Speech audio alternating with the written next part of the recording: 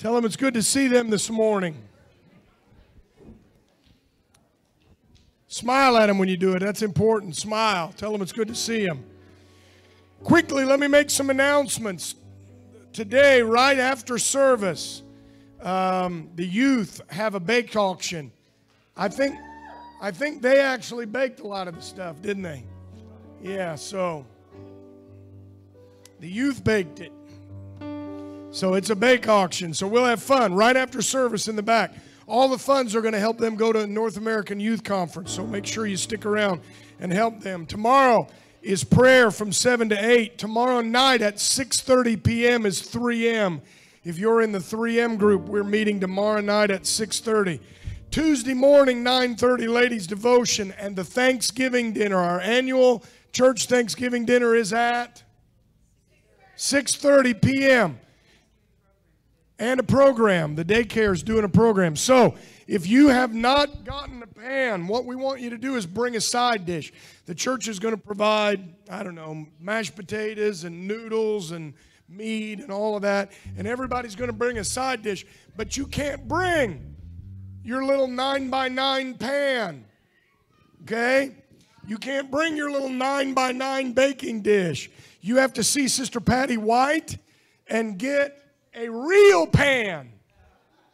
And she has disposable pans that you can bring whatever side you're going to bring.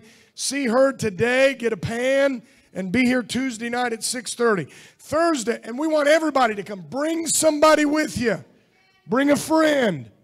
Bring somebody. We've got about 70, 80 people from the daycare that have already registered that are going to come. So that's awesome. We'll have a big crowd, all right? And then there's no service Thursday because it's Thanksgiving. If you don't have a turkey, if your family cannot get a turkey or a Thanksgiving meal, I want you to see me today. You can do it privately. You don't have to stand in front of everybody. You don't have to raise your hand. Right now, I'm not asking you to raise your hand. But I want you to have a good Thanksgiving meal. So if you can't, for whatever reason, I need to know, and I want to help. We want to help you. The church wants to help you. We want to help you have a good Thanksgiving meal. So please let me know, all right? And I think that's all the announcements we're going to give to the little ones. They're going to march, do the penny march, give a little bit of cash to the little ones, and they'll march up and put it in these jugs as we start morning worship.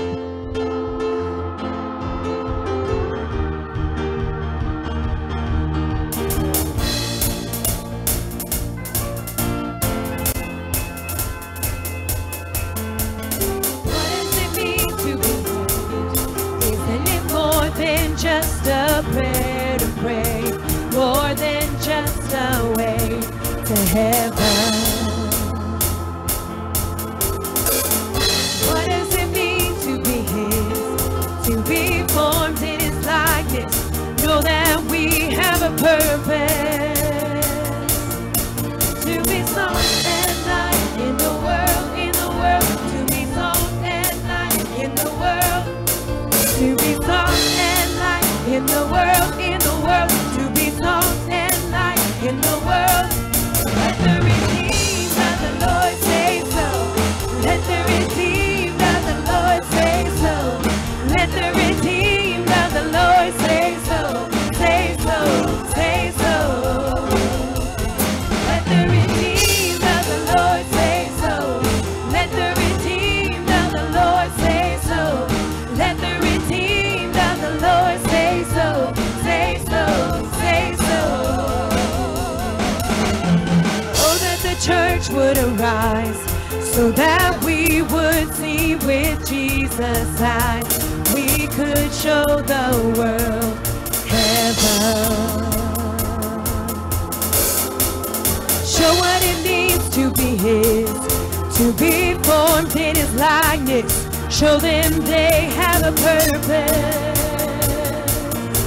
To be salt and light in the world, to be salt and light in the world, to be salt and light in the world, to be salt and light in the world. Let the redeemed of the Lord say so.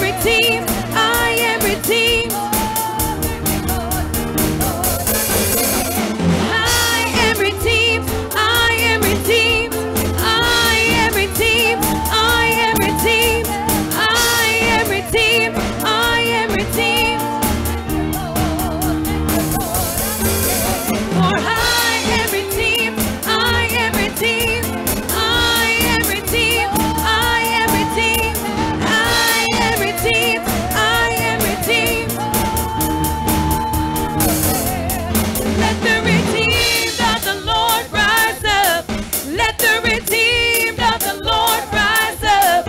Let the redeemed of the Lord rise up. Rise up, rise up. Let the redeemed of the Lord rise up. Let the redeemed of the Lord rise up. Let the redeemed of the Lord rise up. Rise up, rise up. Of the Lord rise up. Let the redeemed of the Lord rise up. Let the redeemed of the Lord rise up. Rise up, rise up. I am redeemed. I am redeemed. I am redeemed. I am redeemed. I am redeemed. I am redeemed. I am redeemed. I am redeemed. I am redeemed. I am redeemed. I am redeemed. I am redeemed.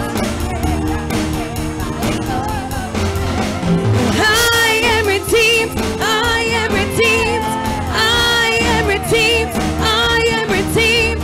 I am redeemed. I am redeemed. Let the redeemed of the Lord rise up. Let the redeemed of the Lord rise up. Let the redeemed of the Lord rise up. Rise up, rise up. Let the redeemed of the Lord rise up. Let the redeemed of the Lord rise up. Let the redeemed of the Lord rise up. Rise up, rise up.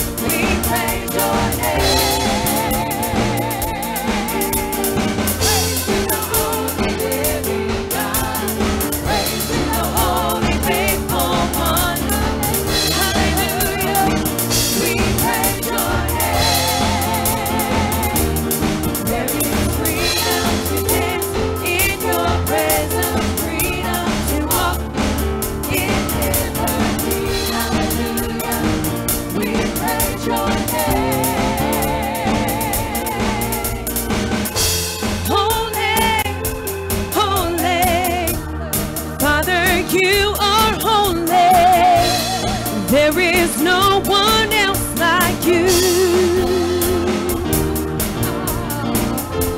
Faithful, faithful, Father, you are faithful. We have put our trust in you. Our God who reigns, we praise your name. Praise to the only living God. Praise to the holy faithful one. Hallelujah, we praise your name. There is freedom to dance in your presence, freedom to walk in liberty. Hallelujah, we praise your name. Praise to the only living God. Praise to the holy faithful one. Hallelujah, we praise your name. There is freedom to dance in your presence, freedom to walk in liberty. Hallelujah, we praise your name.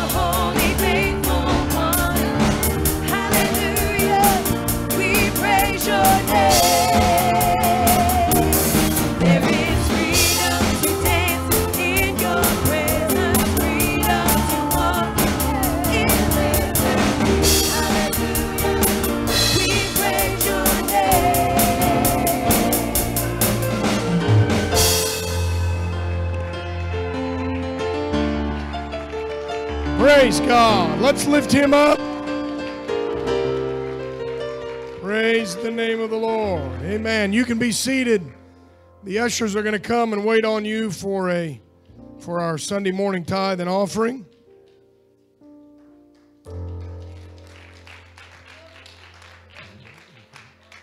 Well, it's cold outside. It's a slow Sunday.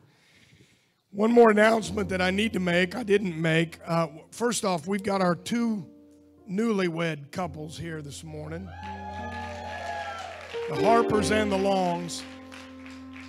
Y'all are prime timers now. You are prime timers now.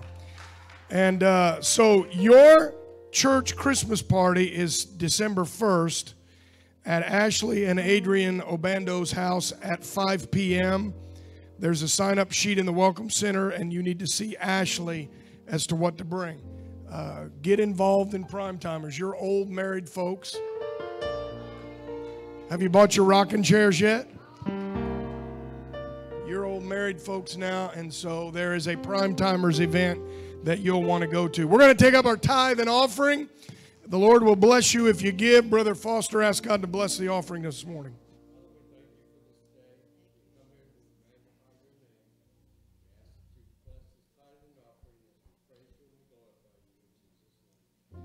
Amen. Give and the Lord will bless you.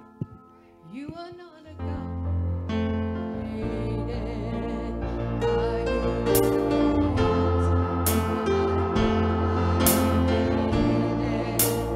any mortal man.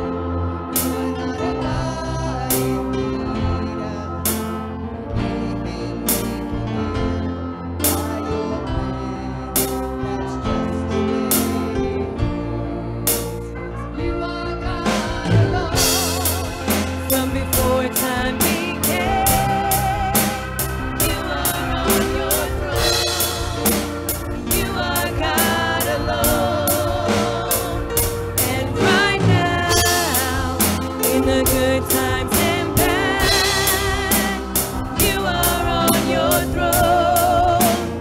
You are God alone. You are God alone. From before time began, you are on your throne. You are God alone. And right now, in the good times and bad, you are on your throne. You are God alone.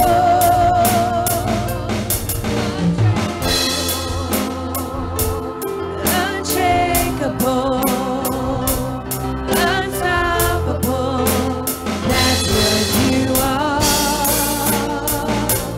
Unchangeable, unshakable, unstoppable, that's what you are. Unchangeable, unshakable, unstoppable, that's what you are. You are God alone. From before time began, you are on your throne. You are God alone. And right now, in the good times and bad, you are on your throne. You are God alone. Thank you, Jesus. God, we praise your mighty name, Lord. Hallelujah, hallelujah. You may be seated as silent praise comes.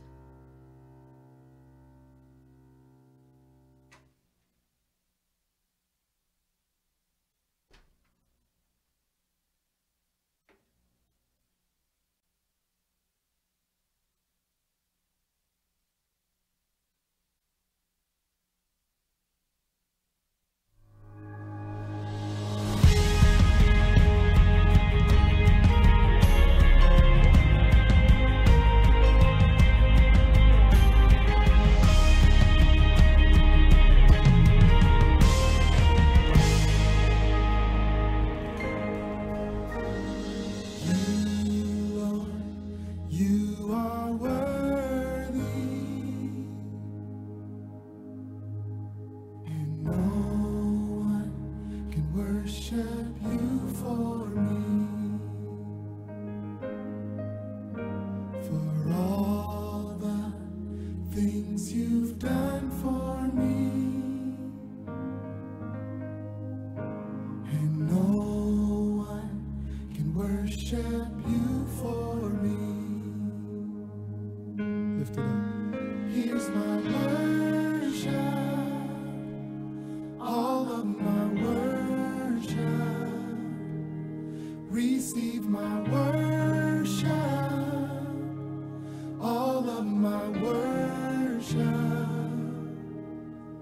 Here's my worship, all of my worship. Father, receive my worship, all of my worship.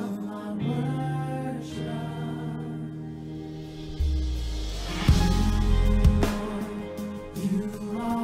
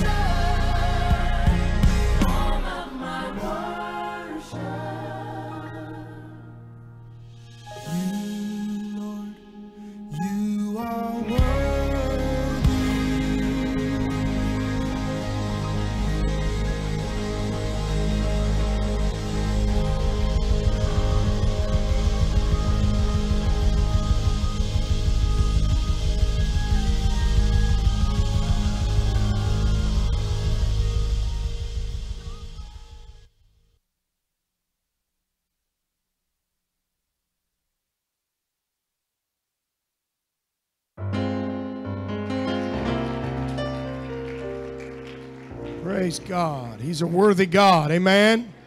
Stand with me if you will. It's prayer time. We have several needs that we need to take to the Lord. Brother Bob Harold went back to the hospital a couple of days ago, but they released him yesterday. Just a couple of complications, so we need to continue to pray for a touch to Brother Bob Harold. Sister Harper's here this morning, healing, getting better. Thank the Lord. Amen. Brother Petruzzi is here, hobbling on that foot, but the Lord's good, and he's healing up, so thank the Lord. And we need to remember all these requests that are on the screen behind me. Bree's father passed away this week, and so we need to remember her family. They haven't completed the arrangements yet. We're waiting on a brother to get in from out of town. Probably looks like visitation will be Tuesday, more than likely at Flanner and Buchanan on East Washington Street, across from Walmart. So keep Bree and her family in your prayers. Remember them.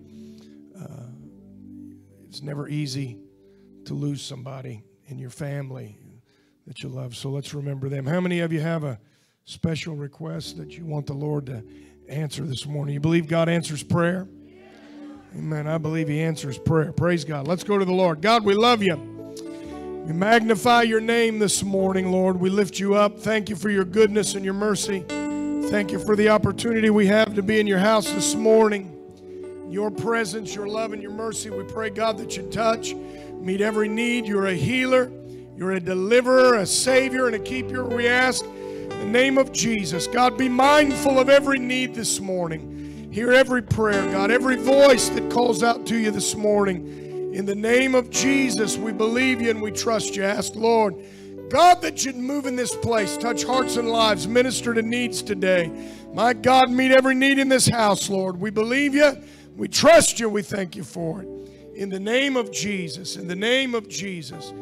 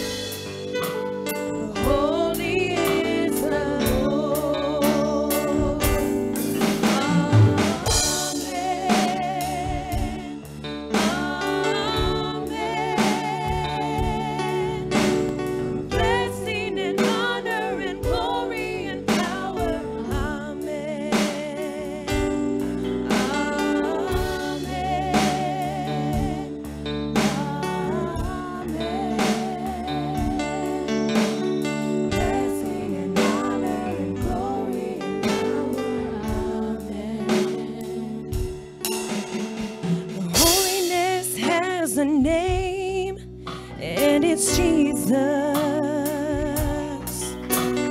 Victory has a name, and it's Jesus. The Word has a name, and it's Jesus. Redemption has a name, and it's Jesus. Holiness has a name, and it's Jesus. Victory has a name, and it's Jesus. The Word has a name, and it's Jesus. Redemption has a name, and it's Jesus. Holiness has a name, and it's Jesus. Victory has a name, and it's Jesus.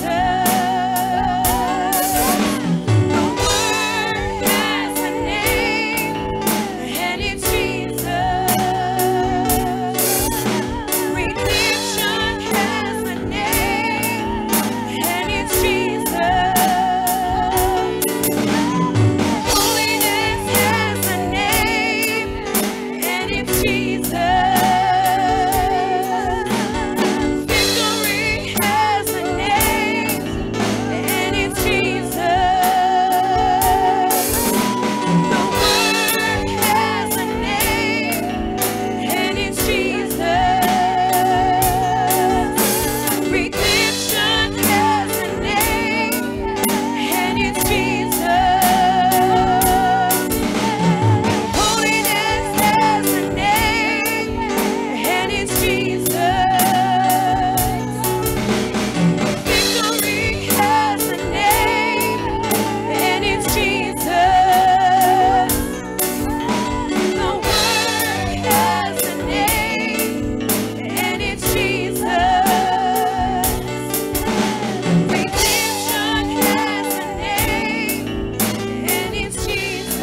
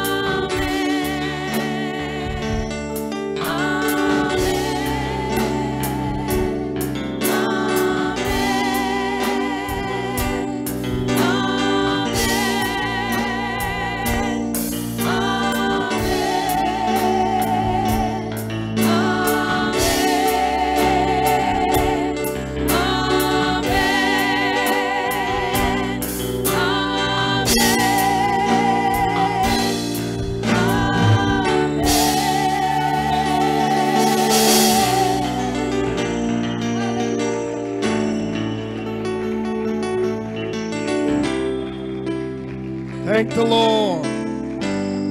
Amen. Praise God. What a friend we have in Jesus. Amen. He's a great friend for all of us.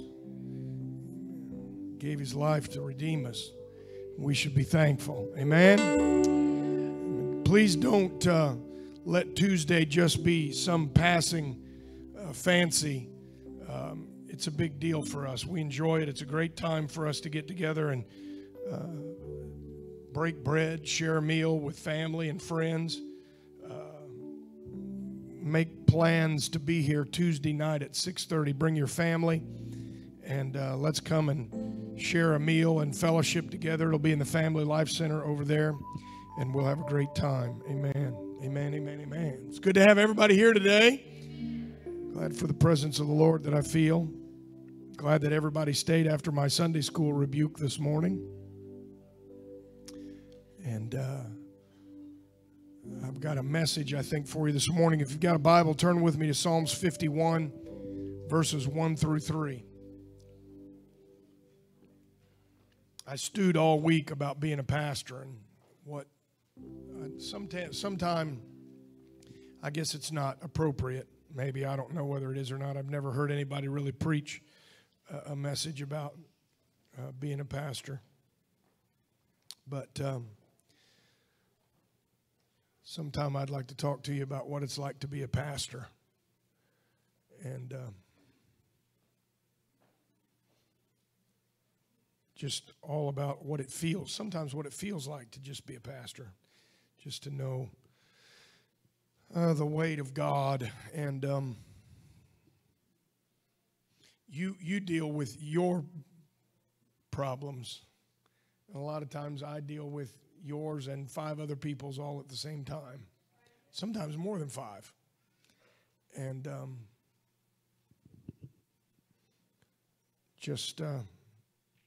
the reason is because there's a call of God, and if you don't understand the call of God, then you probably wouldn't understand what it's like to be a pastor. But it's a call, and it's a burden that you have, and everybody here is my family. Everybody here is my family, and I feel a sense of responsibility. Even getting up here on a Sunday morning and preaching a message. Well, bless his heart, he studied for an hour and he wrote down a few notes, and everybody's different. But I do a full, detailed, I've got, like this morning, I've got 11 pages of notes. That doesn't mean we're going to be here a while. I zip through them pretty quick. But I've got 11 pages of notes that are all typed out. I've got some colors, color-coded, you know, that when I'm studying and thinking about it, I think that's where I want to emphasize that. I don't put in there, kick right here. I don't do that. Or I don't put in there, shout real loud. I don't put in there, put on your preacher voice right here.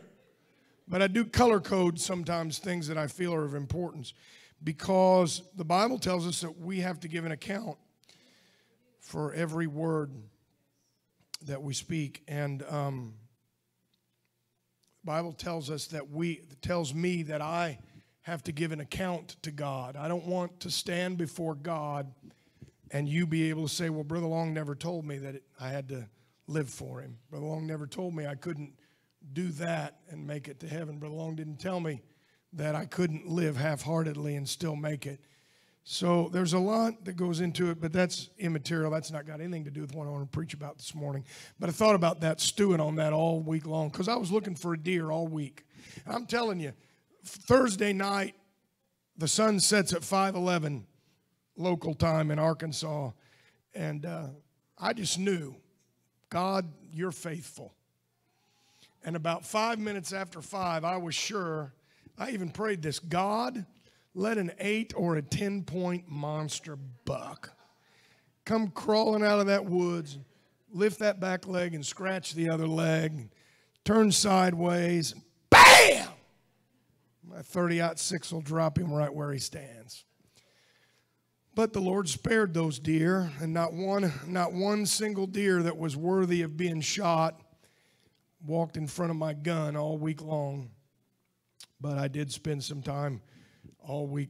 I enjoyed sitting and listening to birds sing, and when we'd get back in the truck, listen to Zane complain that he didn't see one either. And we had a good time. Romans chapter 51. I've rambled enough. I've rambled because I've only got 11 pages of notes. Usually I've got 14 to 16. So I thought I'd ramble for just a few minutes. Psalms chapter 51, verses 1 through 3. I want to talk to you this morning. It's Thanksgiving, so I want to talk to you about the greatest reason to give thanks.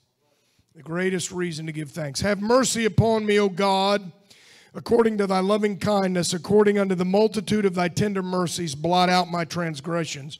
Wash me thoroughly from mine iniquity and cleanse me from my sin.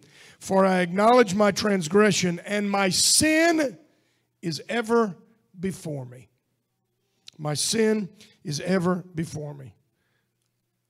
Turn to your neighbor and tell him, give thanks to God, and then smile at him, and you can be seated.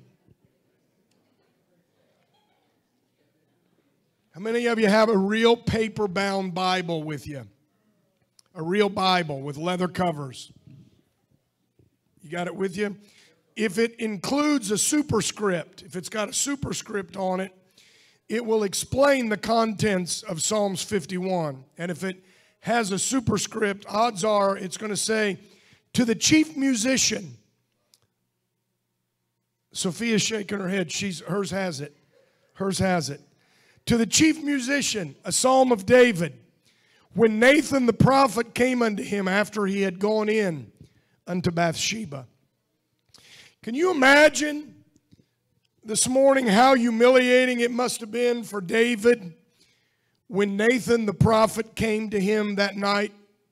No doubt David had hidden his secret for so long and for so well that David had begun to think that he got away with this horrible atrocity that he'd committed. By now, things have begun to return to some kind of a semblance of normal, and by now David was doing his best to forget the whole mess, the whole affair, and he was trying to put everything that happened behind him. There's no doubt in my mind, folks, that David had no idea where Nathan was going when the prophet launched into the story about the poor, oppressed farmer that had one little lamb stolen from him by the rich farmer neighbor who had a flock full of sheep. I have no doubt that it was genuine anger that was stirred within David as he rose up in his kingly stature and he began to pronounce judgment on the selfish individual. You tell me who it is, Nathan, and I'll go make sure that he pays a price for the atrocity that he's committed. But can you imagine this morning how shocked David must have been when the old prophet finally dropped the charade and pointed that bony old shaking finger in the face of the king and said, David, you are the man. And in just a moment, David's anger became guilt. In just a moment, kingly pride was swallowed by utter humility. Can you imagine if the worst thing that you ever did in your life, that one thing that you were hoping was forever lost to time, that one thing that you thought you had successfully concealed, if all of a sudden you were confronted with the knowledge that somebody knows the terrible thing that you did. There's no doubt it was a defining moment in the life of David. It was a moment that King David would never forget. So many emotions and so many thoughts and so many feelings must have run through his mind in that moment. On the one hand, he was overwhelmed by the guilt and the shame, while on the other hand, he felt an utter violation, that unsettling feeling that his secret was finally out in the open, and everybody, all of his subjects would know David's sin.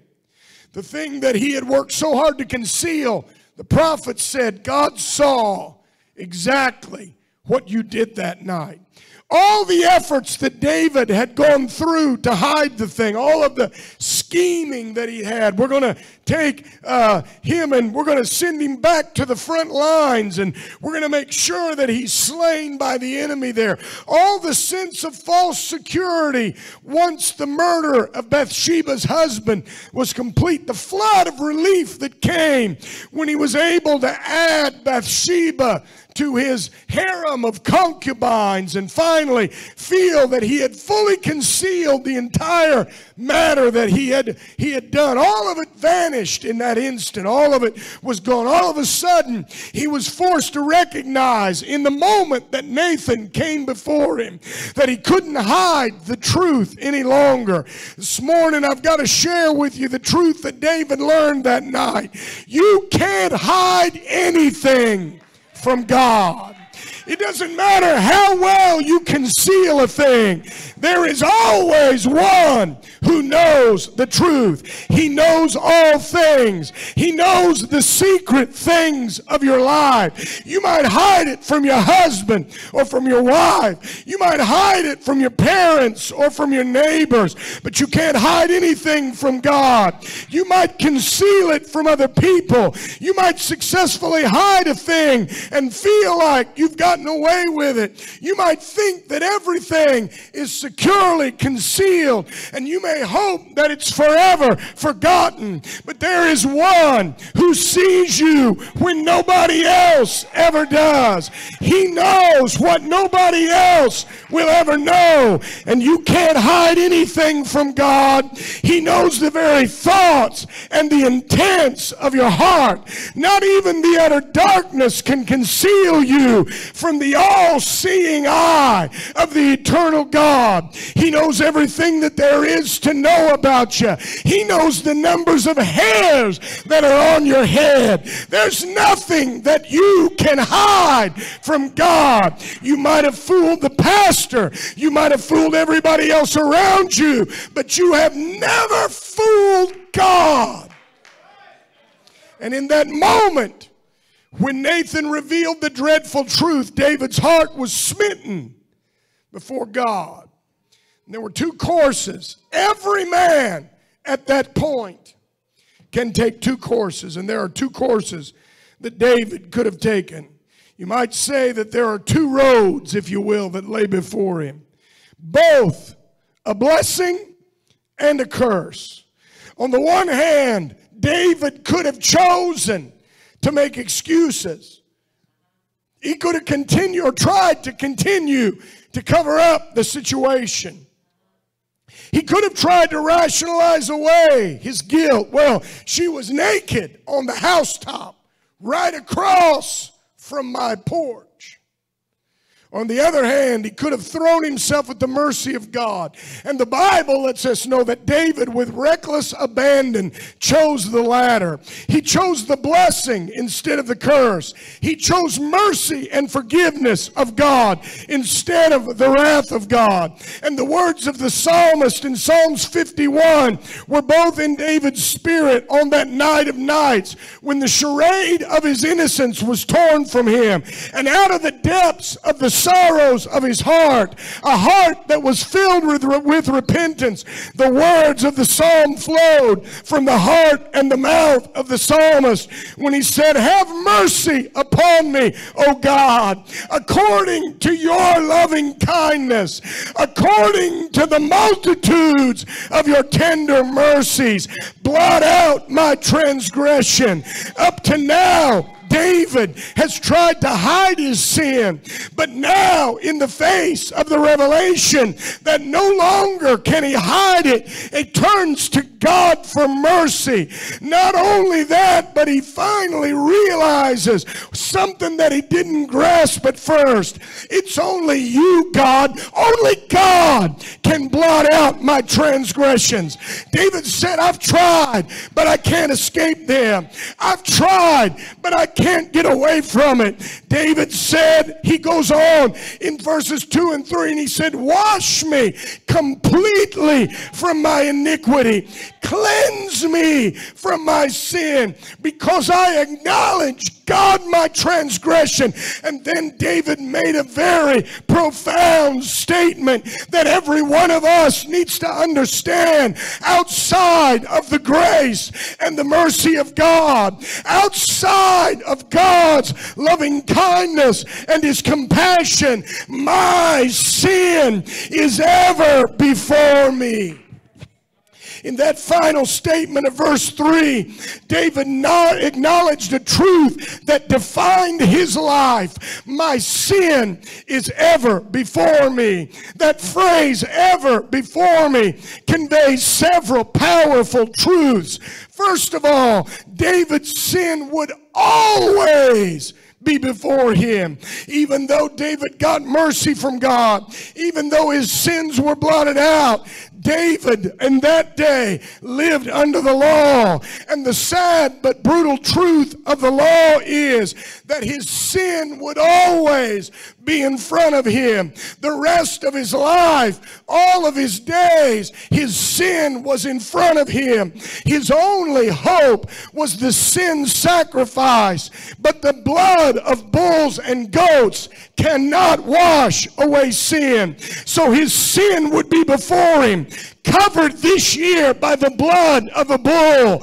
And then next year, bam, there is that sin again, ever before him. And a bull would be offered, and his sin would be covered. The looming guilt is there year after year after year. The condemnation was there every time he had to carry the sacrifice for sin to the temple. Every time that David selected a lamb, he was reminded of the dreadful thing that he had done. He always, for the rest of his life, bore the crushing guilt of those terrible, tragic choices that he made in his life. It could be rolled ahead, but only in that day, for 1 year at a time. And every year, David would have to face again the greatest failure of his life, year after year after year. David's sin was always before him. Not only was it always before him, but the unfortunate truth is that his sin was always growing. His guilt was always increasing.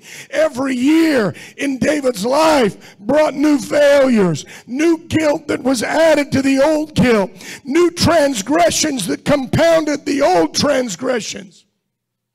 David's sin wasn't just a static reality that was always before him. It was a dynamic and growing problem that loomed over his life. Every single year, his guilt was greater and greater. Every year, his transgression became more and more. Every year, David fell further and further short of the measure of the law of God. And it did because he was guilty. He would always be guilty. His guilt was never growing. His sin was never remitted. It was only covered up. His sin was never washed away. Brother Anderson, God just covered it for a year, and then next year it had to be covered again. The best that David could hope for was to simply roll his sins ahead, to take the ever-growing list of things that he did wrong and of his faults and of his failures, the ever-growing evidence that demanded death under the rule of law. The best that David could ever do was just to push his punishment forward for one more year. And that's the worst truth. It's conveyed by the phrase, ever before me. Because ultimately, judgment is always waiting. Even if David did everything right, even if David fulfilled the entire letter of the law, he may roll his sins ahead, but the truth was always there. The inevitable. David had sinned, and nothing washed that away. Nothing took that out of his life. David realized his sin was ever before him. And sooner or later, there had to be a price that had to be paid. Sooner or later, David would have to answer for his sins.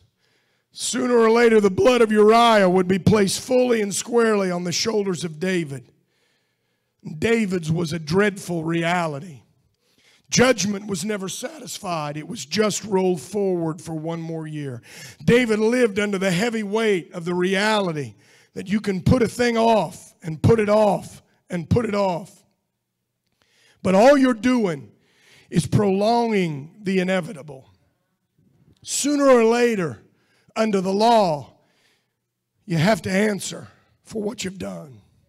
Sooner or later, the sin that is ever before you is going to demand accountability. A price must be paid. The account must be settled.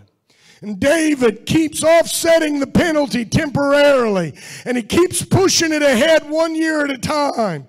But sooner or later, David is going to have to face what he's done.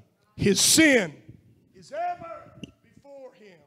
His sin looms, thank you, ahead of him all of his life.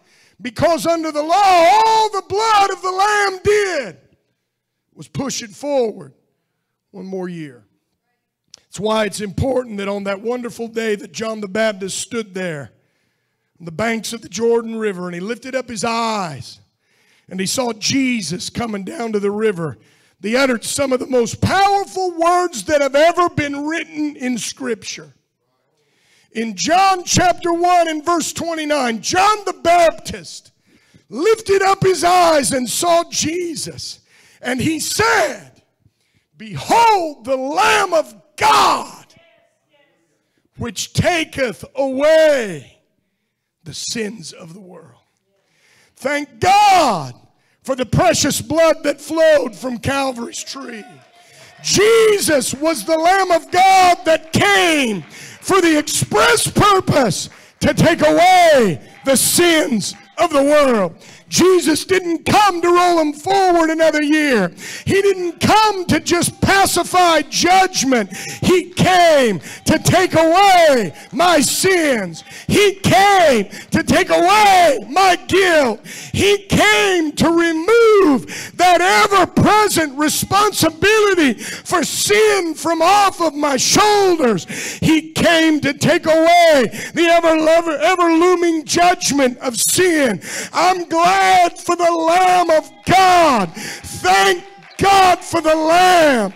He bore the brunt of God's wrath at Calvary. He paid the price for my sins.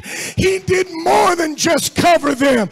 He did more than just roll them ahead. He brought forgiveness. He brought remission. He brought a blood covering that would forever cover sin.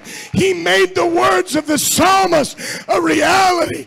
David didn't even understand what he was writing when he said, "He cast my sins as far as the east is from the west."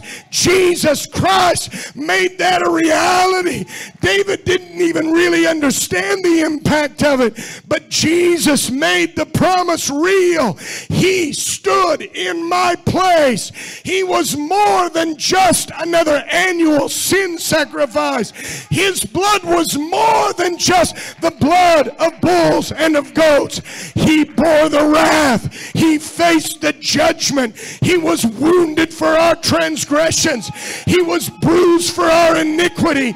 The chastisement of our peace was upon him, and with his stripes we are healed. The Lord hath laid on him the iniquity of us all. He didn't just push judgment forward for another year. He paid the price for sin.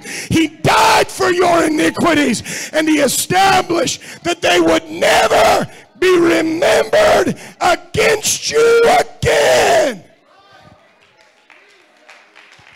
That's what Jesus did. That's what Jesus did. He didn't push them forward for a year. He washed them away. He drowned them in a sea of forgetfulness. He made a way that you can be free from the burden of your sin. You want to know what I'm most thankful for this Thanksgiving? You know what I'm most thankful for? Let me tell you. Romans 8:1 says it. Romans 8:1 is why I'm most thankful, Brother Anderson. There is therefore now no condemnation to those who are in Christ Jesus, who do not walk according to the flesh, but according to the Spirit.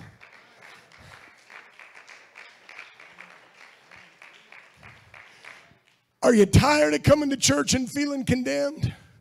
Are you tired of coming to church and feeling feeling the Holy Ghost move, and you know it's the Holy Ghost, and you feel it moving, but you feel a condemnation in your spirit. Do you know why you feel that condemnation? It's because you're walking in the flesh and not in the Spirit. If you'd learn to walk in the Spirit, that condemnation would leave you. That condemnation would go. You can walk in the Spirit because Jesus did not come to just push your sins ahead a year. Jesus did not come to just cover your sins and hide them from other people's view. Jesus came so that your sins could be completely washed away. He forgave them. He remitted them. He washed them away. They're gone in the eyes of Jesus. And when we come into his house, there is no condemnation if we walk in the Spirit, if we live for God and love God and walk after his statutes and live by his law and love him according to his word.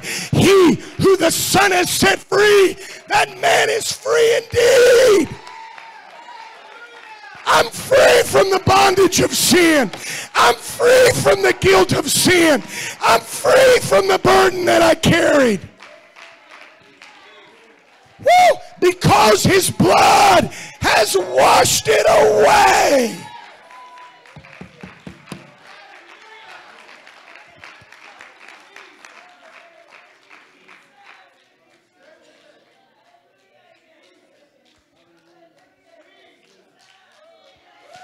Woo! He set me free.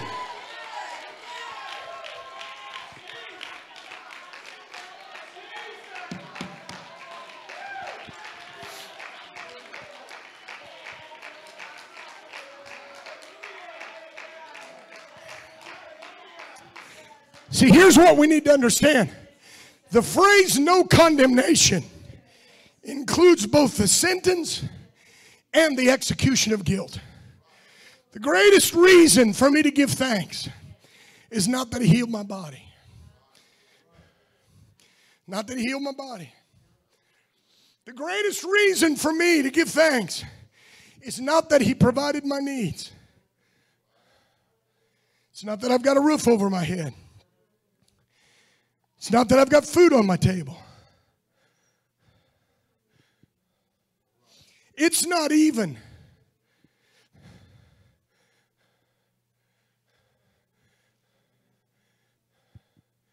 that he reached right way down to pick me up. The greatest reason that I have to give thanks is that once I was lost,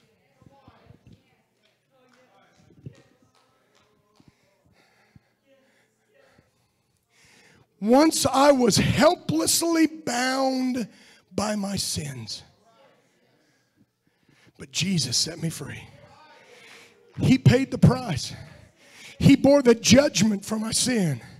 Both the sentence and the execution of the sentence have been fully satisfied at the cross. Let me tell you what I'm thankful for this morning.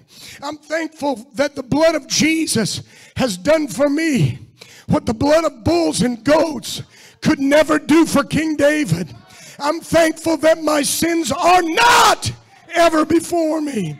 I'm thankful that I'm not left with fearful looking forward to the ever looming judgment of God.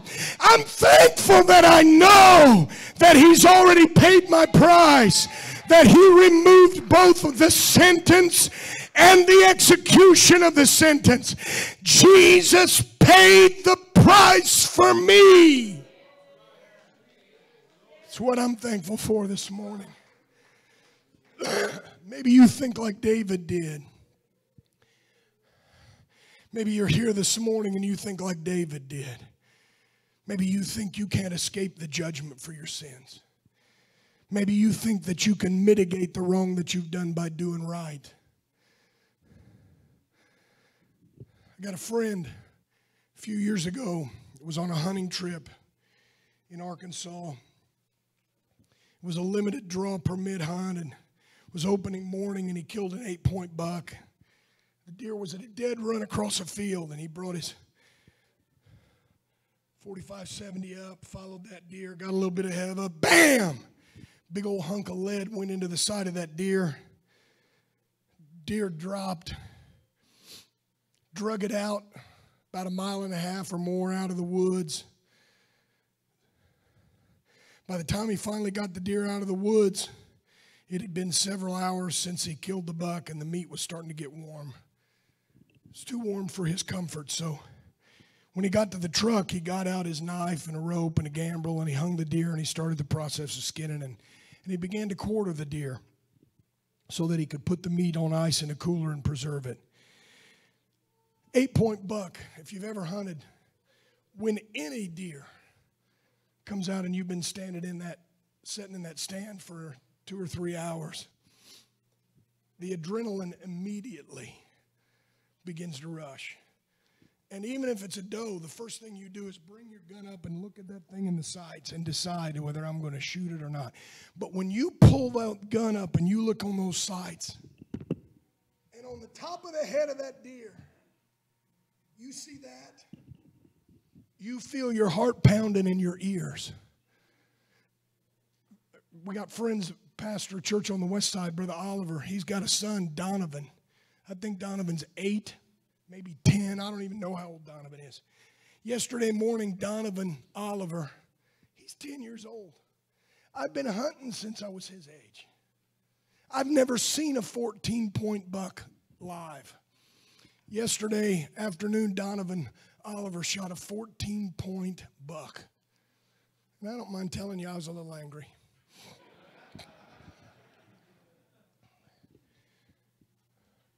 Potty mouth little brat, still wet behind the ears. What in the world? I prayed, God, all I want is 8. I said this, God, I told you all I want is 8 or 10 points. And you let that snotty-nosed little brat kill a 14-point buck. My friend was, adrenaline hits, and he was excited. It was a nice deer. Took him 2.5, almost 3 hours to get it out. He was exhausted, running on adrenaline. And he forgot about the law at the time, which required in Arkansas at that time that a deer be checked before you quartered it.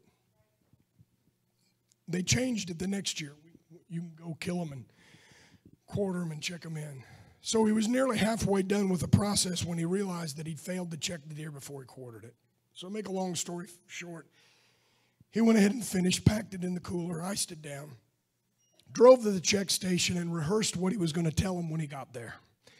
And when he got there, there was a federal warden that was manning the checkpoint, and he told him exactly what had happened. And the federal warden signed off on his license, making him legally checked, and he chided him about his lapse in protocol. But he sent him on down the road with this warning. He said, you'd better be careful and you'd better disappear, because when the state warden gets back and he finds out that I checked this deer off and you quartered it before you got it checked, he's liable to try to hunt you down. So he took off and started driving down the roads, and it was not just a few minutes when he looked in his rearview mirror and the state game warden's truck was bearing down on him. And he wrote him a ticket under a law that was intended to stop poachers. He wrote him a ticket under a law that was intended to provide the game warden the opportunity to ticket an individual that he caught with an unchecked deer that had been quartered for the purpose of concealing what kind of deer it was, because you can only kill so many bucks and then so many does. He wrote him a ticket for quartering a deer before it's checked, but he wrote him the ticket after the deer had been legally checked by a federal warden. So there was no way for my friend to prove his case unless he perjured himself and lied and told them that he waited until afterwards. So he made up his mind that he would fight the ticket in court. The problem was, the night before the court date, the whole state was under a threat of severe ice storm, and the court was way off in southern part of the state. So he called the game warden that he knew, and he told him the dilemma, and he explained the ticket, and he explained why he felt like he had a good case to fight it in court. And basically, this is what the game warden told him.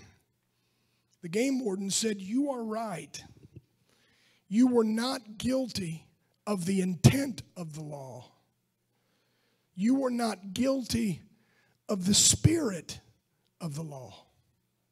The law was not intended for somebody who got excited and quartered their deer before they thought. The law was intended for guys who tried to conceal a deer, not guys who drive up to the check station and make themselves known." He said the law was never intended to catch you. But the problem is, you were guilty of the letter of the law. And when you stand in that courthouse, the judge is only going to ask you one question. Did you quarter the deer before you checked it in? The circumstances aren't going to matter. All the reasoning about the spirit of the law isn't going to matter. The only thing that's going to matter is that you're going to look at that judge and you're going to say, "Yes, Your Honor, I quartered it before I checked it in." And he said, "You'll be found guilty under the letter of the law." So before I go any further, I guess the warden did have sympathy on him. He paid the fine in full, but they took the points off his record, and he's still able to hunt. But I told all that to tell you this. In our court system, the judge is bound to interpret the law by the letter of the law. It does not matter if you have good intentions. It does not matter if there are exceptional circumstances. Guilt is not determined by the spirit of the law. Guilt is determined by the letter of the law.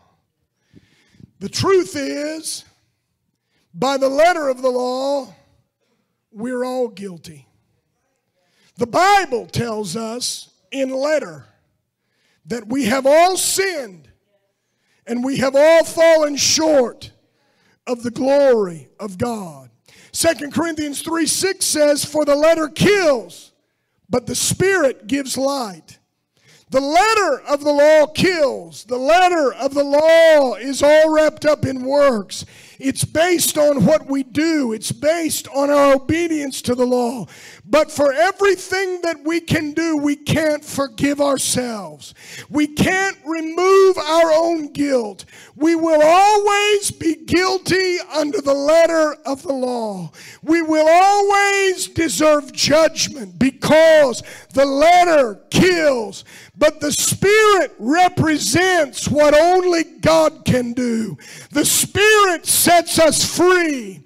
The Spirit sees not our guilt, but it sees our innocence. The Spirit doesn't see our fallings. It sees His supreme sacrifice. The Spirit makes His blood the issue rather than our faults the issue. The Spirit gives life, and that life is abundant. The most terrible thing about sin is that the memory of it never leaves us. I can't tell you how many folks I've known that were forgiven of their sins, but were never able to completely forgive themselves. It's a spiritually debilitating thing to live where King David lived, to live in that place where you never fully get the victory over your past. It's terrible to live in that place where your past faults and your past wrongs haunt you and they hold you back. That place where you're constantly reminded, I failed God so many times that I can't count them. Let me tell you a secret this morning. God does not want you to live in that place. Your sins have been forgiven. Your sins are under the blood of Jesus. Heaven will never remember them against you. But now the enemy, the accuser of the brethren, he makes it his business to bring those things up. He makes it his business to plant them in your way when you're coming and when you're going. He makes it his business to put stumbling blocks in your road and try to hinder your walk with God. But you need to look him in the eye and you need to boldly tell him, I have been washed by the blood of the Lamb. I have been forgiven by Jesus Christ. I refuse to live under the guilt and the shame of my past.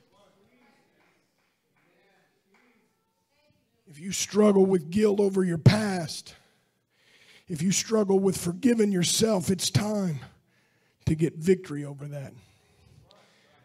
Colossians 2:12 through 15 tells us this, and you, being dead in your sins and the uncircumcision of your flesh, hath he quickened together with him, having forgiven you all trespasses, blotting out the handwriting of ordinances that was against us, which was contrary to us, and took it out of the way, nailing it to his cross.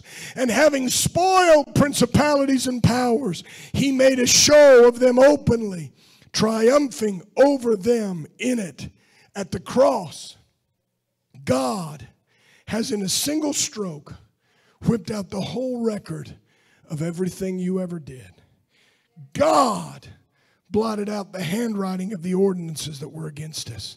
Everything that hell tries to accuse you of, everything that your enemy keeps dragging up in your life, if it's under the blood of Jesus, God doesn't even remember it. He's removed it from between you and him. And here's the wonderful truth, folks. I'm almost done. Here's the greatest reason on a Sunday morning before Thanksgiving to give thanks. The same nails that nailed Jesus to that cross nailed every one of your offenses there as well. And they were covered in the same blood that covers your sins and cleanses them and washes away your iniquities. Somebody said, God can't forget.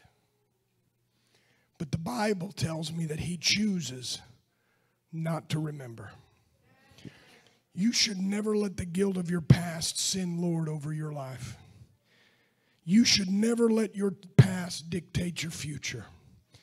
What's under the blood should be under the blood. If God forgets, then you should strive to forget. If God washes it away, if God washes it away, and I'm not saying this sacrilegiously, for God's sake, lay it down.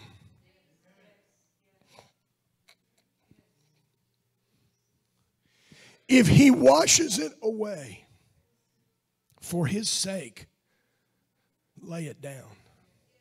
Because the Bible says that when we sin willfully, we crucify him anew. He is the only one that is capable of washing away every sin that you committed. He is the only one that is able to free you from the guilt of your past and the harm and the wrong that you've done. And if you choose to sin after his blood has been applied to your life, the Bible said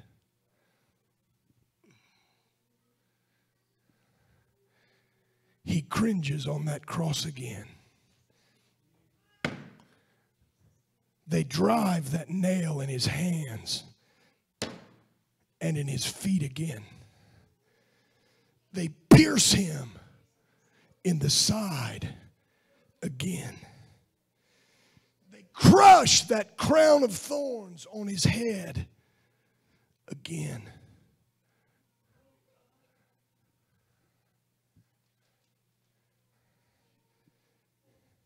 If God forgives it, then I should. Stand with me. R.A. Torrey wrote a book around the turn of the last century. In the year 1907. And in it he shared a story of a particular Sunday in the church that he pastored in Chicago. And he said that after service a man lingered in the sanctuary. And when R.A. Torrey went to talk to the man immediately broke down. And he said, I want to be saved. I want to be saved. But he said, the man said, I have committed a sin for which there is no forgiveness. I remember my mother reading me in the Bible when I was a boy that those who committed this sin could not be saved. The preacher asked him what the sin was that he'd committed. And the man proceeded to whisper what was wrong in the eye or in the ear of the preacher. Told him what he thought he'd done that God could not forgive. And immediately R.A. Torrey turned in his Bible and he flipped to 1 Corinthians 6, 9 through 11.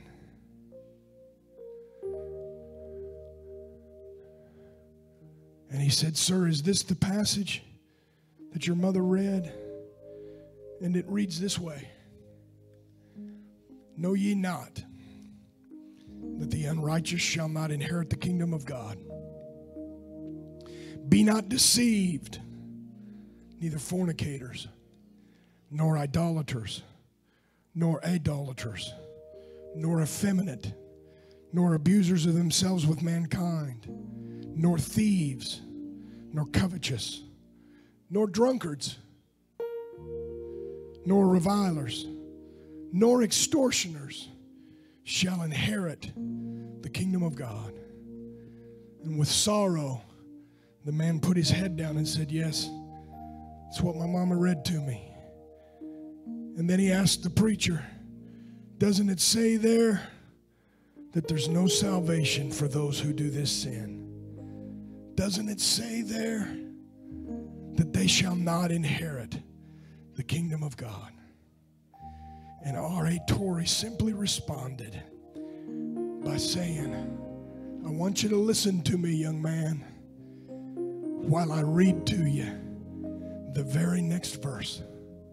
And R.A. Torrey read 1 Corinthians 6 and 12. And such were some of you.